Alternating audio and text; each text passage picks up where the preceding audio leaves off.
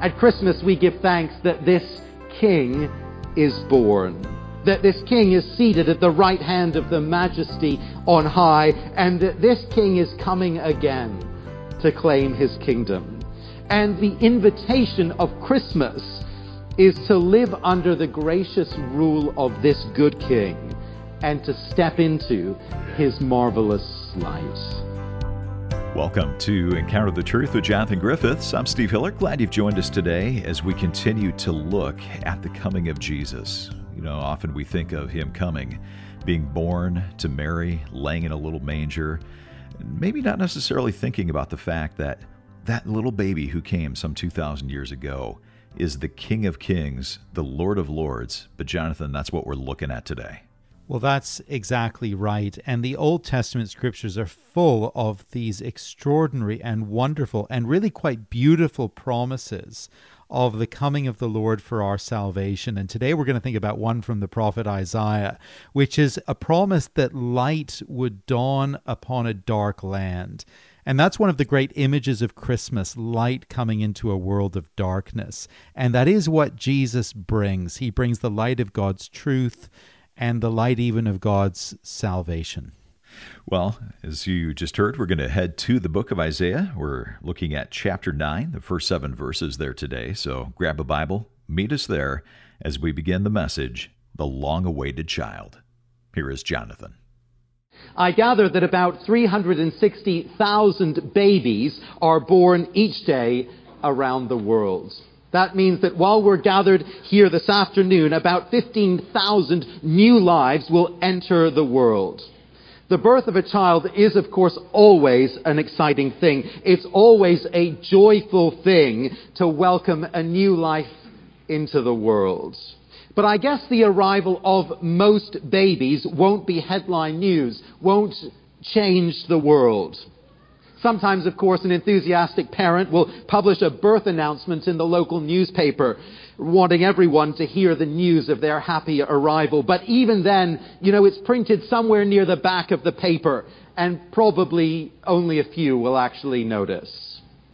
I mention all that because our passage this evening is, in essence, no more and no less than an announcement of a birth of a child. We might be tempted to skim over these words quickly, thinking that this is kind of back page material and not headline news. But even a quick read of these verses of this chapter tells us that this is no ordinary announcement, and this is no ordinary child. It's no ordinary announcement because the child of which these verses speak, he has yet to be born when the verses were written. Normally, of course, an announcement is made after the birth of the child. That makes sense, but not in this case. In fact, when this announcement was published, the happy day was still centuries and centuries down the line. Well, and as for the child himself, he's pretty unusual too. This is a child who will not only transform a nation, we're told, but will change the world.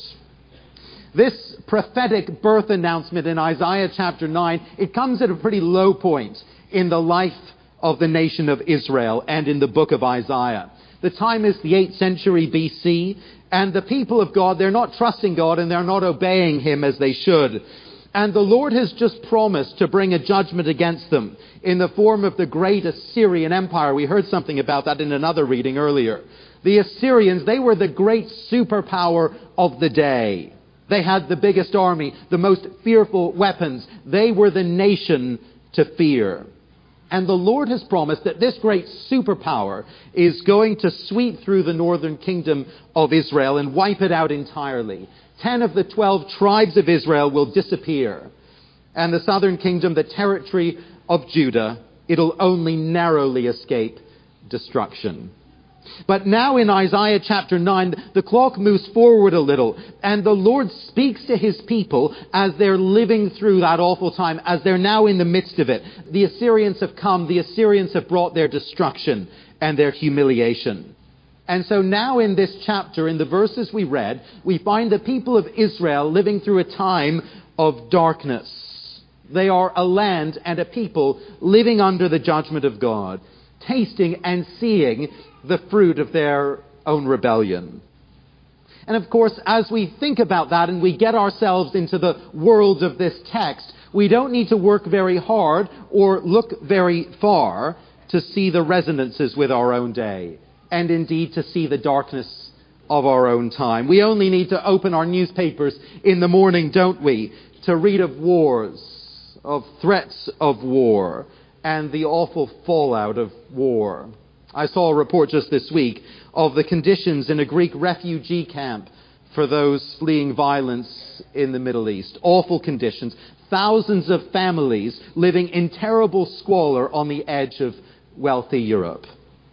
We don't need to look very far to learn of urgent health crises, of violence and murder in our own communities, of a dreadful drug problem sweeping through North America. It was reported this week that life expectancy in the United States has fallen for the second year in a row. That's the first time that's happened in half a century. And analysts say that the opioid crisis is significantly to blame. There's plenty of darkness all around us. We don't need to look very far to find it. And if we probe the Bible, probe the Scriptures to ask what's going on, the Bible will tell us quite plainly that we're seeing the results of collectively turning our back on the Creator.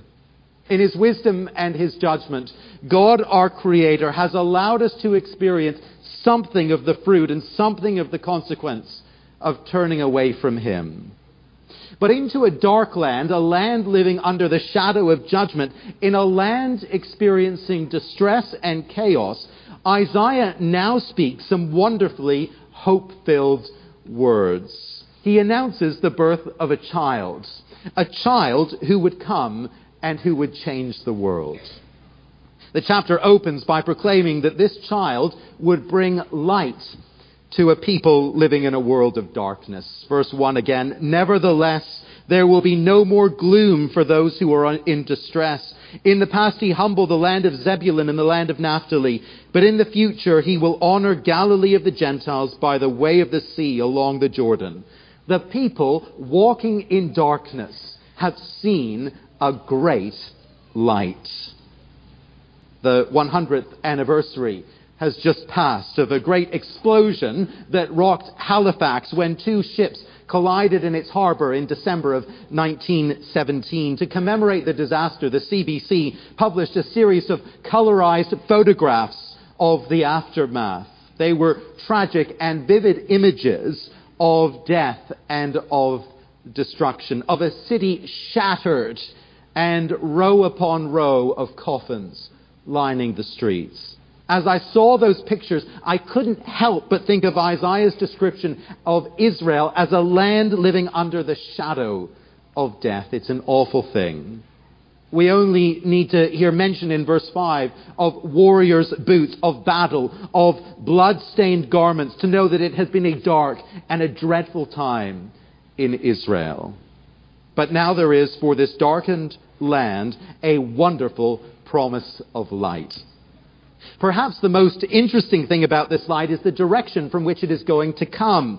The light is going to dawn in the northern territory, from the direction of those places mentioned at the beginning of the passage in verse 1, Zebulun and Naphtali, Galilee of the Gentiles. That's up north of Judah, north of Jerusalem. And it's the very direction from which the darkness had descended, the direction from which the Assyrian invasion had first come, the direction from which the judgment had fallen.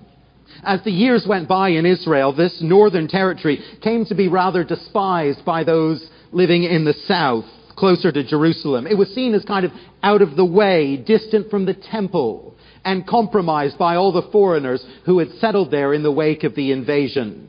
If you lived up in Galilee, to the people of Judah, you were an outsider. But from this very place, from the place of the shadows, the light would dawn. Salvation would come. Galilee would be the home of Jesus, the place where he grew up, the place where he lived, where he spent his childhood. And so Jesus of Nazareth, Jesus of Galilee, would come into the place of darkness, would live in the midst of shadow. He would minister to those who lived in the shadows at the very edge of society, to the most needy and the most broken people. If we read the gospel story, we see plenty of that. And he would plumb the very depths of the darkness, dying on a Roman cross to bear the punishment for our wrongdoing and our rebellion against our Creator. We're told that as Jesus died, darkness fell on the land at midday as the sun refused to shine. And more than that, Jesus went into the darkness of isolation, excluded from the Father's presence, crying as he died, my God, why have you forsaken me?" On the 5th of August 2010, a collapse at the San Jose copper gold mine in northern Chile trapped 33 miners 700 meters underground and 5 kilometers from the mine's entrance.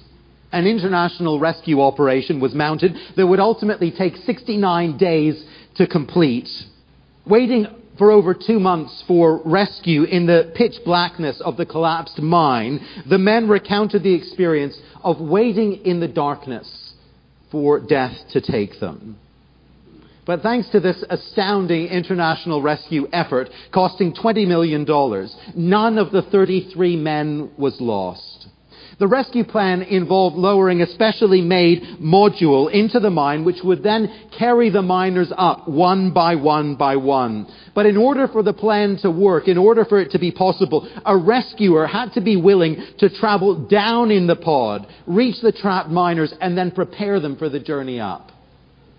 An estimated 1 billion people watched on TV as rescuer Florencio Avalos descended into the darkness to begin this great operation. It takes a special kind of courage to willingly leave the light and the freedom of the world above to descend into the darkness for a very dangerous rescue of that kind. But of course, in the bravery of that rescue, that Chilean rescue, we have just a hint, don't we? And just a faint reflection of what Christ did for us. He descended into this dark world and then into the depths of the darkness of death itself, that he might bring us, might bring me, and might bring you into the light of forgiveness, into the light of life itself. I think we're all aware of the darkness around us, the darkness of this present world. Not that everything's dark, of course. So much is wonderful and bright in this world. So much is worth celebrating in the warmth of community and the beauty of the natural world. Yes, there's plenty of light, but there's plenty of darkness too. Plenty of sadness, plenty of suffering, plenty of evil. It's hard to miss the shadows all around us. We're aware of the darkness, but my question for each one of us this afternoon is this: have we noticed, have we seen, have we realized that light has broken into this dark world? Has it ever hit home for you personally that at the very first Christmas, God himself came down, born of a young woman, to enter this darkness and to flood it with his light? 700 years and more before the birth of Christ, Isaiah the prophet, he announces the coming of a child who brings light to a people living in a dark world. But that's not all that Isaiah has to tell us about this child. No, this child who brings light to a people living in darkness also brings hope to those living in a world of chaos. Verse 6, "For to us a child is born, to us a son is given, and the government will be on his shoulders. And he will be called Wonderful Counselor, Mighty God, Everlasting Father, Prince of Peace. Of the increase of his government and peace there will be no end." We don't need to be experts in international relations to recognize the awful burden of living under bad government and bad leaders. The world is full of despots and dictators, those who oppress their people rather than serve their people. We know the ugliness, don't we, of a North Korean rule, the chaos of an Afghanistan or in Iraq, the brokenness of so many former Soviet republics. And although we give thanks for all that we enjoy in a good country like Canada, for stability and for the rule of law, We experience enough social chaos, even here, even at home. We know enough of the reality from time to time of compromised leaders and scandal and disappointment. Theodore Roosevelt once quipped in his day that when they made the roll call in the U.S. Senate, the senators didn't know whether to answer present or not guilty. There's no perfect government, no perfect leader here in this present world. But the promise of Isaiah chapter 9 is the promise of truly, thoroughly good government, a flawlessly good government that grows and lasts and endures even forever. The announcement is that a king is born who will have these thoroughly wholesome, thoroughly wonderful, thoroughly good names. He will be called Wonderful Counselor, a king with wisdom to lead and guide and help his people. Mighty God. This king will be none other than God himself. The sovereign, all-powerful, all-wise God will sit on the throne and rule his people rightly. Everlasting Father, a figure of care for his people. Prince of Peace. Many princes over time in kingdoms around the world have pursued war and sought personal gain, and we know those stories. But this royal son, he comes to bring peace. Peace with God and peace among the peoples of the world. At Christmas, we give thanks that this king is born, that this king is seated at the right hand of the Majesty on high, and that this king is coming again to claim his kingdom. And the offer of Christmas, the invitation of Christmas, is to live under the gracious rule of this good king and to step into his marvelous light. Many here will know the King of Christmas and will be living under his rule. And for those of us who have bowed the knee to King Jesus, Christmas is a thrilling reminder that his light has shattered the darkness of this world. And it prompts us to remember and to look forward to an eternity spent under his rule. But for some, I guess, perhaps even many here tonight, the words of Isaiah are intriguing, but you have yet to know this king. If that's you, we hope that you'll be interested enough in what you hear of this king to make a point of finding out more. You're listening to Encounter the Truth with Jonathan Griffiths and a message called The Long-Awaited Child. And maybe as you've been listening today, you realize that you don't know Jesus as King. But like Jonathan just said, you're interested in finding out more about this Jesus. I'd encourage you to contact us here at Encounter the Truth. You can do that by coming to our website. It's encounterthetruth.org. Click on that contact link. Let us know you'd like to know about how you can make Jesus the King of your life and begin a relationship with him. Again, our website address, encounterthetruth.org, or give us a call. Talk to one of our staff members. The toll-free number is 833-998-7884. That's 833-99-TRUTH. Well, let's get back to Jonathan's teaching from the book of Isaiah. We begin a message called The Gentle Shepherd. On Saturday last week, a 5-year-old boy in Jackson, Mississippi, made a 911 call to the police to report that the Grinch was trying to steal Christmas. The boy informed his mother that he had made this important call, but she really didn't take him very seriously at all until the officer showed up on the step, responding to this very alarming report. Well, I'm glad to be able to reassure you this morning that all is well. The Grinch has not stolen Christmas this year. But while the Grinch would be quite unable to steal Christmas this year or any other year, plenty of folk around the world will feel that Christmas has been stolen from them by other people and other events. We celebrate Christmas this year, as every year really, mindful that we live in a world where many will find it difficult to join in the festivities, will find it hard to celebrate, because they are right now living through very difficult circumstances. They are living perhaps under the cloud of war. They're walking through the veil of grief. They're enduring the plight of illness. They're coming to terms with one form of tragedy or another. They're struggling with loneliness or family conflict or financial need They're dealing with the realities of life in a broken world, life in a world where things are not as they should be, not as they might be. We all know those realities. They're familiar enough to us. And the Bible doesn't shy away from any of them. Right from its opening pages, right from the earliest pages of the book of Genesis, at the beginning of the Bible, it addresses the problems of our world head on. It tells us the story of God's creation of a perfect and a pain-free world. But it tells us that almost right away, humanity rejected God and his good way of life. And interestingly, rather than just stop us in our tracks and force us to obey, force us to conform, God has actually turned us over to our chosen path. And he has allowed us to wander down it. He's allowed us to taste that very bitter fruit of our choices.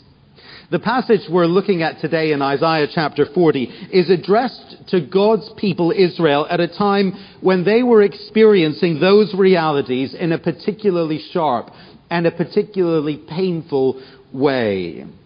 Isaiah chapter 40 speaks to the people of Israel during a very dark time, a dark chapter in their history, when the great city of Jerusalem and its temple lay in ruins, and many of their number were living in exile in the land of Babylon. The story of those events is actually the story of a great tragedy, but none of it came as a surprise. Years before the exile, the people of Israel had been turning away from the Lord in disobedience, and they'd stopped listening to his word and heeding his word.